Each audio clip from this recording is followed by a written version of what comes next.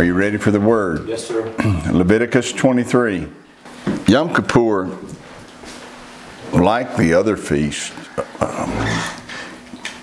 can be complicated in their details. For instance, concerning Yom Kippur, a great amount of study could be spent just looking at the Hebrew word Kippur, which gets translated as atonement. Strong says that it means expiation. Expiation means the act of making amends for guilt or making amends for wrongdoing. Yom Kippur is, when you start examining it and the things that Yahweh said concerning this Day of Atonement, Yom Kippur is Yahweh's declaration to us that there is nothing we can do to make amends. You study Yom Kippur and you start discovering that the responsibility for making atonement rests upon the high priest. He is the one that will make amends. And of course, Yeshua is our high priest. So a great amount of time could be spent talking about the word Kippur. A great amount of time could be spent in the book of Hebrews discovering how Yeshua is our high priest. A great amount of study could be spent studying the two goats that are used and mentioned in Leviticus 16 connected to Yom Kippur. And though there are a lot of things we can spend a lot of time studying, there are things that I think we have to dedicate ourselves to make sure that we know. And we're going to look at those this morning, and beginning in verse 26. I think the most pressing need is to understand what Yahweh expects us to do in order to keep the feast. We need to know the details, and I'm not saying we don't need to know the details. We do need to know the details because they are shadows of things to come, and they reveal to us the life and work of our Messiah. But I think the most pressing need is to understand what Yahweh expects us to do in order to keep the feast. So let's begin reading in verse 26. And Yahweh has spoken to Moses, saying, also on the 10th day of this 7th month, there shall be a day of atonement. It shall be a holy convocation unto you, and you shall afflict your souls and offer an offering made by fire unto Yahweh. And you shall do no work in that same day, for it is the day of atonement to make an atonement for you before Yahweh your Elohim. Whatsoever soul it be that shall not be afflicted in that same day, he shall be cut off from among his people. And whatsoever soul it be that does any work in that same day, the same soul will I destroy from among his people. You shall do no manner of work. It shall be a statute forever throughout your generations and all your dwellings. It shall be unto you a Sabbath of rest, and you shall afflict your souls in the 9th day of the month at even. From even unto even shall you celebrate your Sabbath. So we're told to do 4 things. First of all, we're told to keep it on the 10th day of the 7th month. Verse 27 said so. Verse 32 says it's to be observed from evening to evening. Therefore, we have to be willing to forsake our Gregorian calendar and our Western way of thinking and adopt the Creator's calendar and keep it from evening to evening. Number 2, the second thing we're told to do, pardon me, we're told to have a holy convocation. Verse 27 says so, a sacred set-apart assembly. The third thing we're told to do is to afflict our souls. Again, verse 27 says so. Now, verse 27 also mentions that there's an offering made by fire. And to understand how that works, you have to read Leviticus 16. It's talking about the work of the high priest. So we're talking about what we're supposed to do. We're supposed to observe it on the 10th day. We're supposed to have a holy convocation. And we're to afflict our souls. The fourth thing we're told to do is do no work. Rest. We're told to do that in verse 28.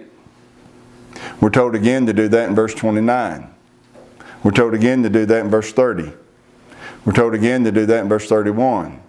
We're We're told again to do that in verse 32. You think Yahweh meant for us to do no work? Yes, sir. You think He meant for us to rest? Yes. He stated it 5 times, and He even issued some very harsh warnings about being disobedient in that matter. Well, this morning, again, we could have a theological discussion about Yom Kippur, or we could remind ourselves about what Yahweh requires of us. I choose to focus this morning on what He requires of us. So I'm going to go over those 4 things with you. We've done it before, but I'm going to go over them with us, for us again this morning. Number 1, keep it on the 10th day of the 7th month.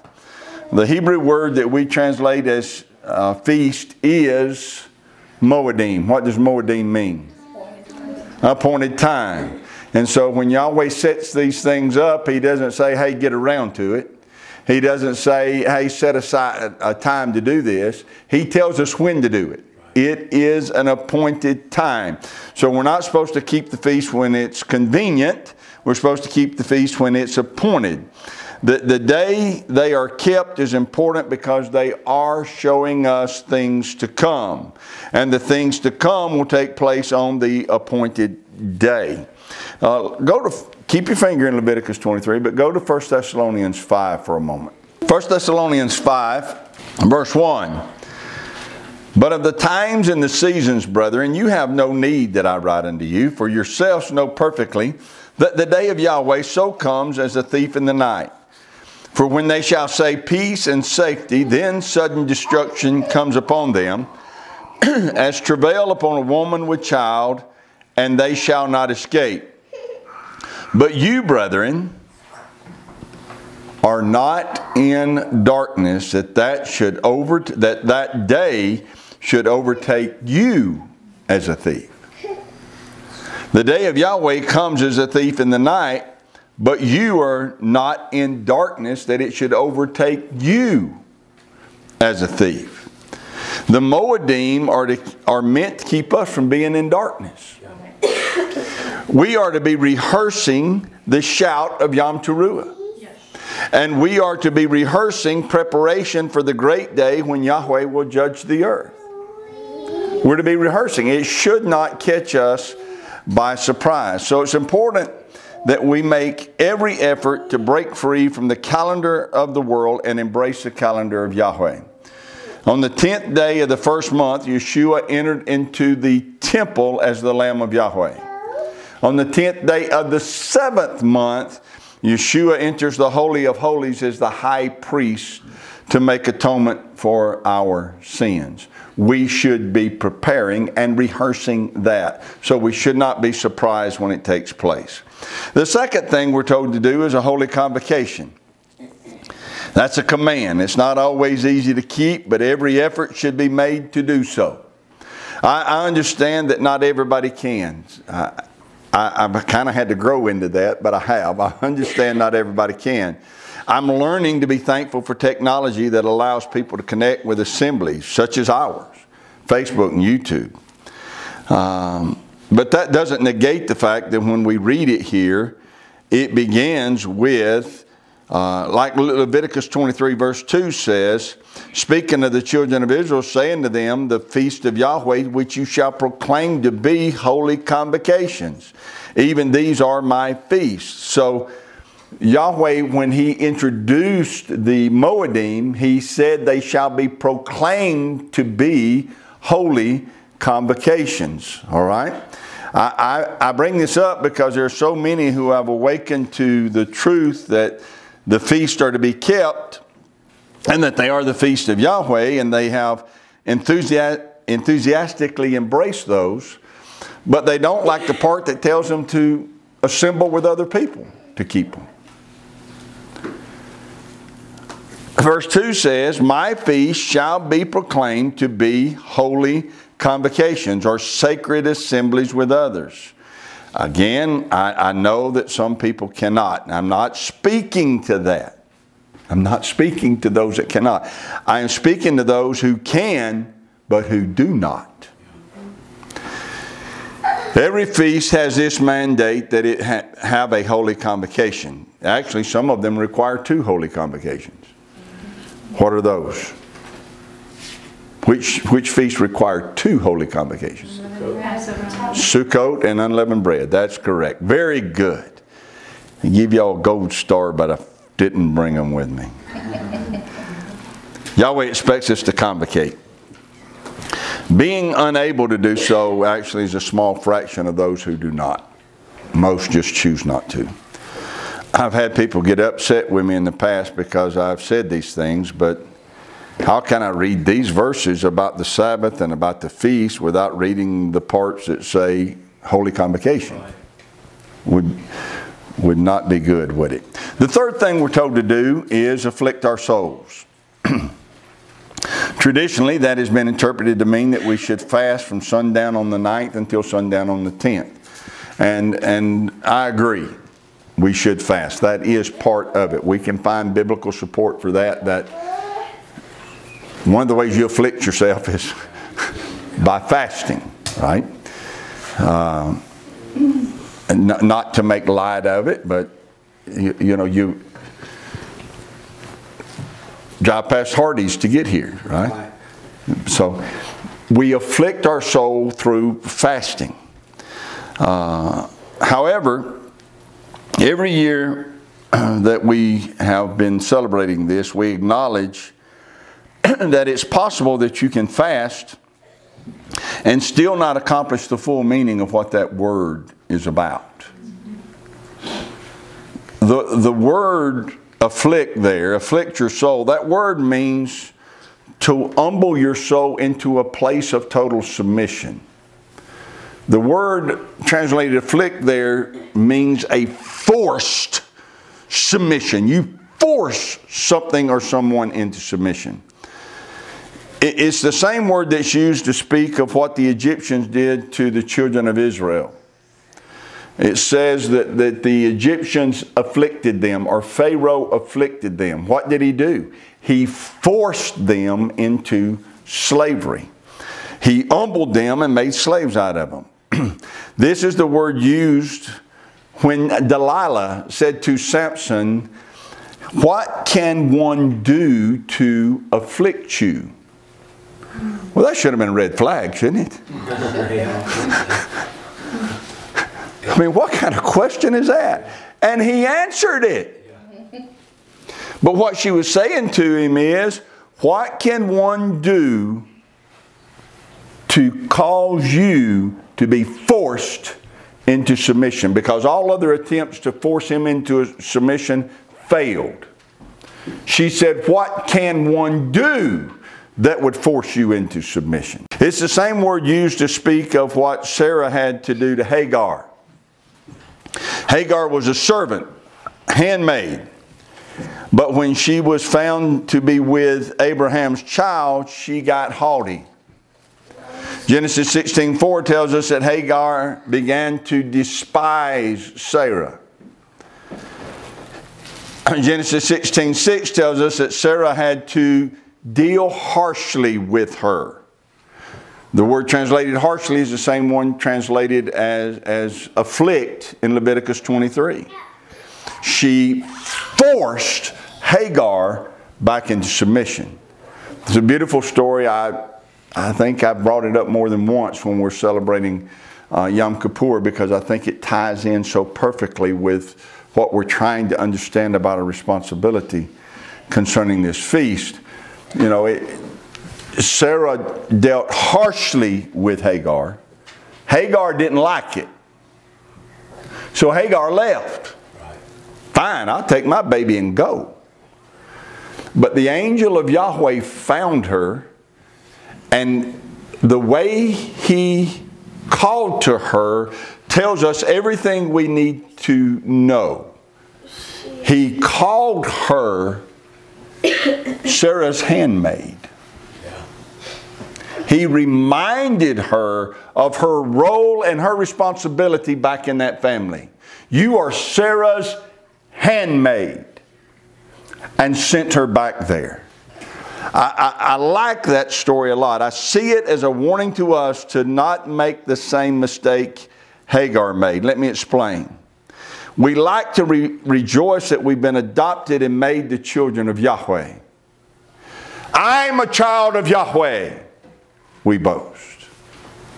And that is something to rejoice about. However, Yom Kippur is a reminder to us that Yahweh requires His sons and daughters to be obedient servants as well. Perfectly explained in Philippians 2. You want to read that with me? Philippians 2:5. Let this mind be in you which was also in the Messiah Yeshua, who being in the form of Elohim, thought it not robbery to be equal with Elohim, but made himself of no reputation, took upon him the form of a servant, was made in the likeness of men, and being found in fashion as a man, he humbled himself and became obedient unto death, even the death of the stake. So, here is the Son of Yahweh showing us the example of what it means to be a son of Yahweh. You humble yourself and you serve your Father. He afflicted His soul. When facing the prospect of His own brutal murder, which He did not want to endure, He forced Himself into submission and then said to Yahweh, nevertheless, not my will, but thine be done. That's what afflicting the soul looks like and sounds like. It's becoming obedient even unto death. It's refusing to allow haughtiness and pride to rise up, thinking that we can do what we want to. Yeah. I'm the child of Yahweh. I can do what I want to. No, you're a child of Yahweh. You serve Him. So, afflicting our soul is the act of forcing ourselves to be submissive to Yahweh. We reflect upon our lives, look back to see where we need to beat ourselves back into submission. Yeah. Paul said it this way in 1 Corinthians chapter 9. 1 Corinthians 9:24. Know ye not that they which run in a race run all, but one receives the prize? So run that you may obtain. And every man that strives for the mastery is temperate in all things. Now they do it to obtain a corruptible crown, but we an incorruptible. I therefore so run, not as uncertainly, so fight I, not as one that beats the air. But I keep under my body. That phrase, I keep under my body, could be paraphrased this way in the Greek. I attack it like a boxer attacking the face of his opponent. I attack my body with the same zeal that a boxer attacks the face of his opponent. It literally means to punch one under the eye or in the eye. I keep under my body, bring it into subjection, lest that by any means, when I have preached to others, I myself should be a castaway. Leviticus 23 says, afflict your soul. We generally refer to the soul as the mind, will, and emotions. Paul said here that he had to subdue his body and bring it into subjection. Here's what we have to understand about forcing into subjection. The greater has to force into subjection the lesser.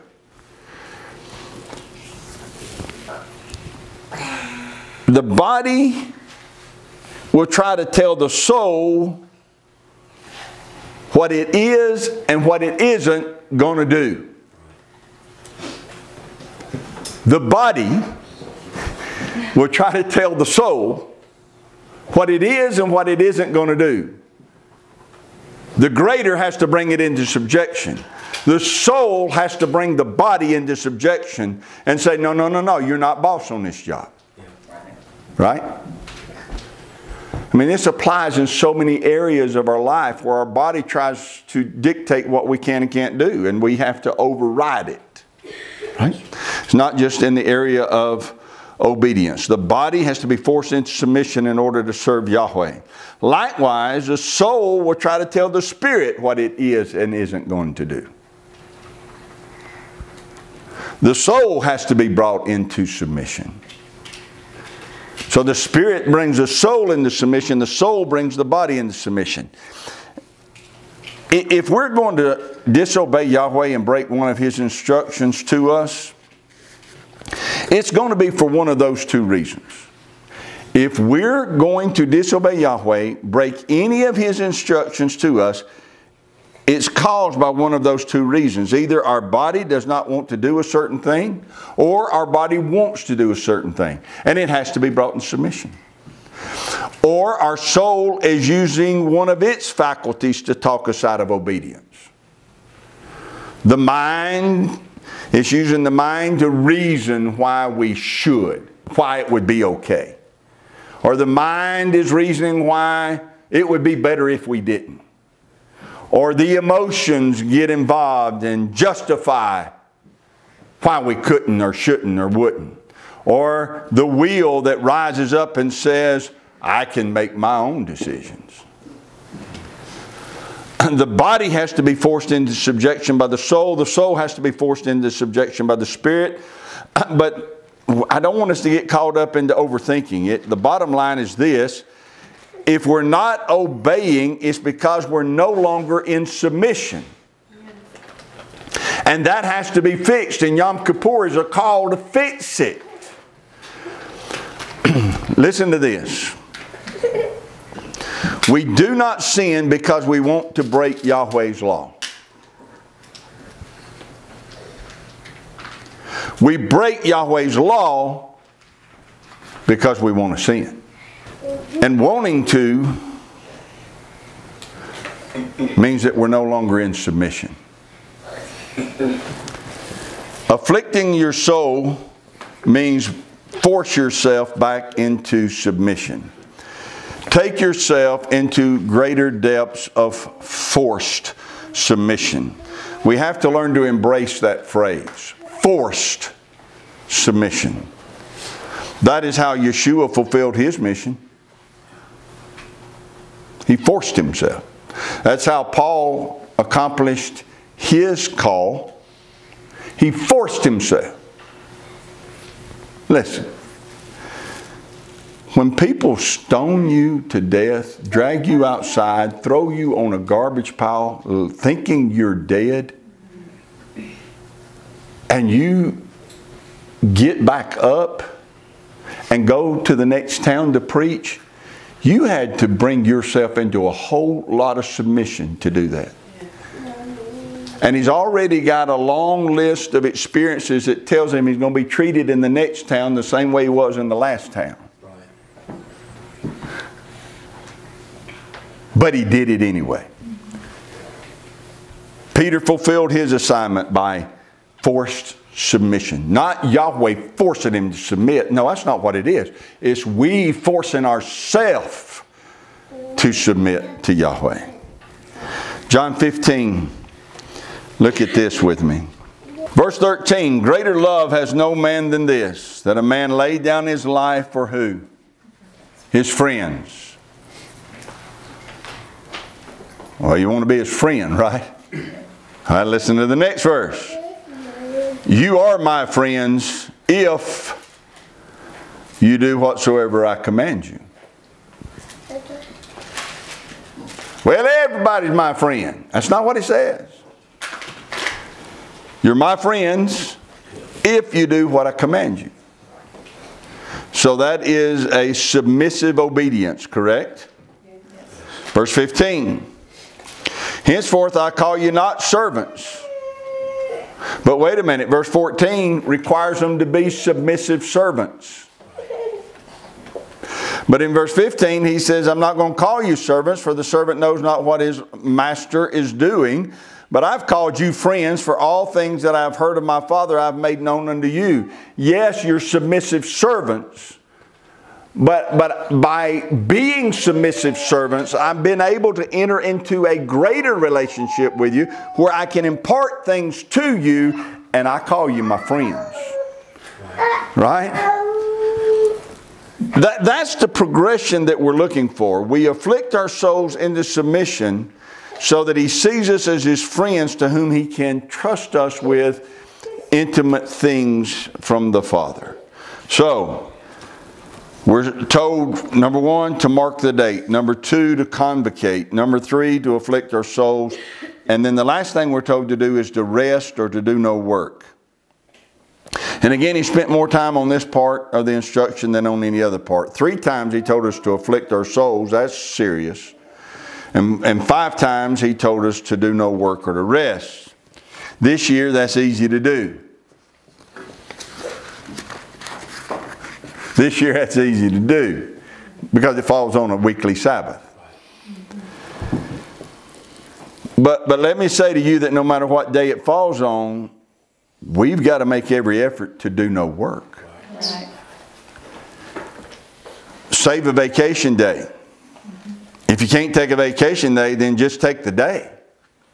It's better to offend man than to offend Yahweh. It's better to deal with the consequences of some employer angry at you that you didn't come to work than to deal with the consequences of Yahweh who told you not to go to work.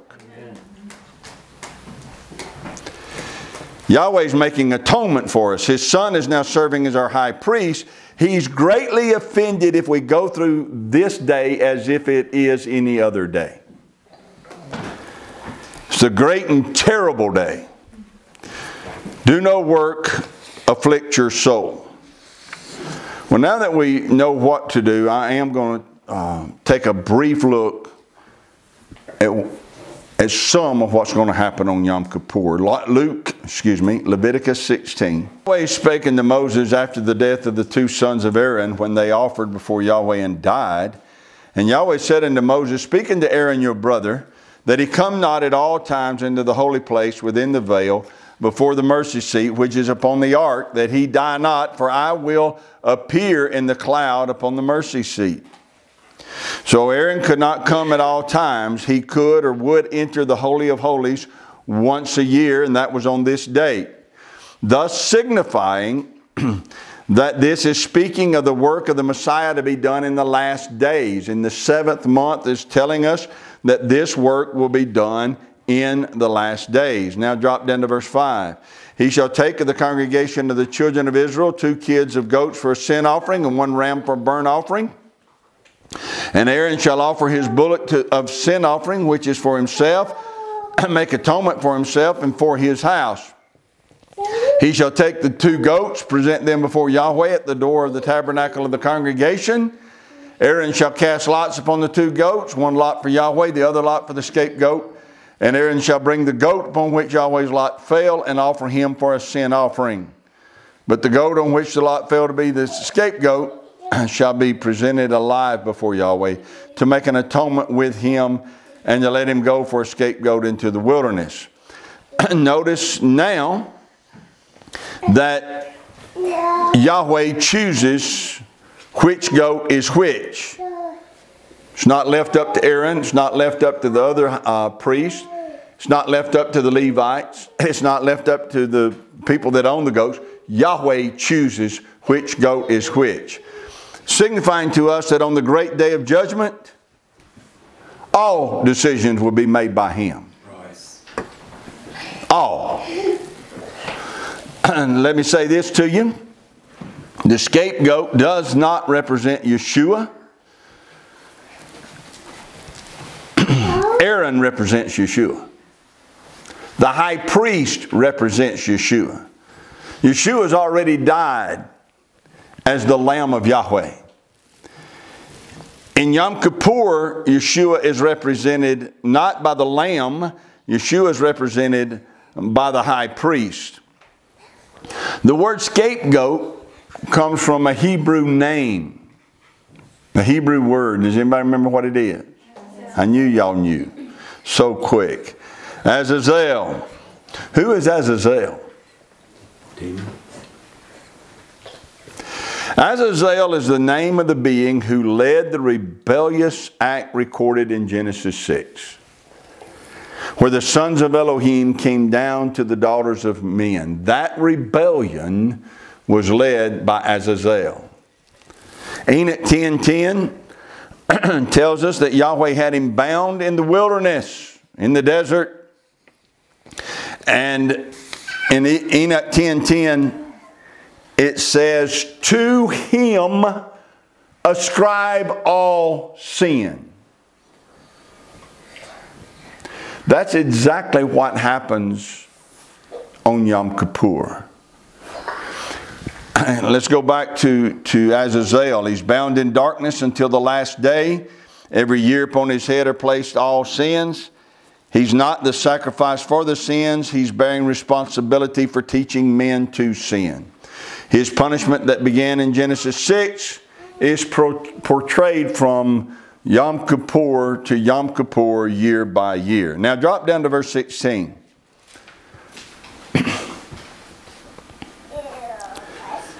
And he shall make an atonement for the holy place because of the uncleanness of the children of Israel and because of their transgressions and all their sins.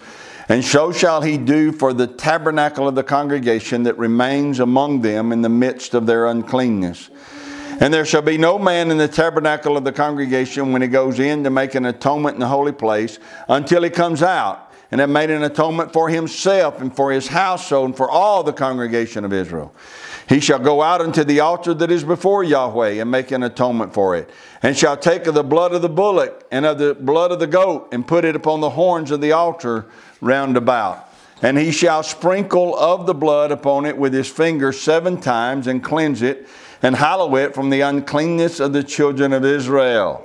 So notice that the people had to be clean, but notice that the outer court had to be cleansed. And the inner court had to be cleansed. This is a picture of the war that is raging in the earth and in the heavenlies. The outer court represents the earthly, the inner court represents the heavenly. Both have to be cleansed of corruption.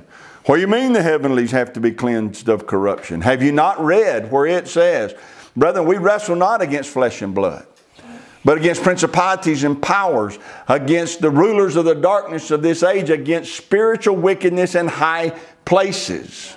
There are spirits all around us, wicked, mean, heavenly beings that are wicked. Yes. They have to be dealt with. The heavenly and the earthly have to be cleansed of corruption. The rebellion started in heaven and it manifested on the earth. We wrestle against those principalities. But on the great day of Yom Kippur, our high priest is going to clean house. Yes. It falls upon him to do it, and he'll get it done. Yes, he will. Peter spoke about that day. You want to read that? Yes, go to 2 Peter 3. We have a great high priest. 2 Peter 3:10. But the day of Yahweh will come as a thief in the night, in the which the heavens shall pass away with a great noise, and the elements shall melt with fervent heat. The earth also and the works that are therein shall be burned up. Seeing then that all these things shall be dissolved, what manner of persons ought ye to be in all holy conversation and godliness, looking for and hasting unto the coming of the day of Yahweh, wherein the heavens being on fire shall be destroyed, and the elements shall melt with fervent heat. Nevertheless, we, according to his promise, look for new heavens and a new earth, wherein dwells righteousness. So Peter is referring to and describing for us this great cleansing that's going to take place on Yom Kippur.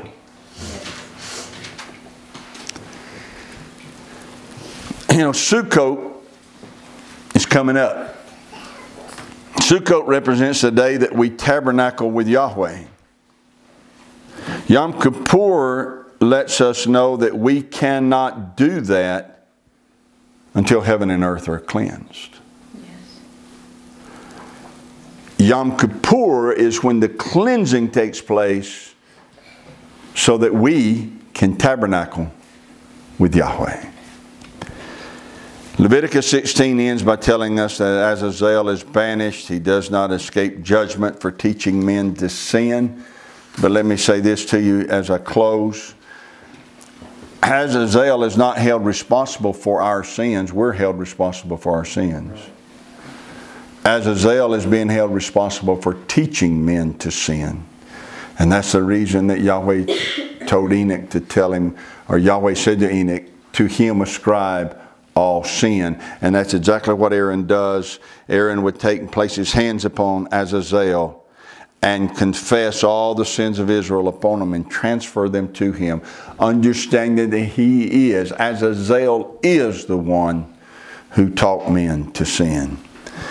Yahweh expects us to take it seriously that he has to rescue us, or that he had to rescue us. We rejoice that Yeshua died for us. But Yom Kippur says to us, we should grieve that Yeshua had to die for us. Yahweh bless you and keep you. Yahweh make his face shine upon you and be gracious to you. Yahweh lift up his countenance upon you and give you peace. As his name is put upon you, so shall he bless you.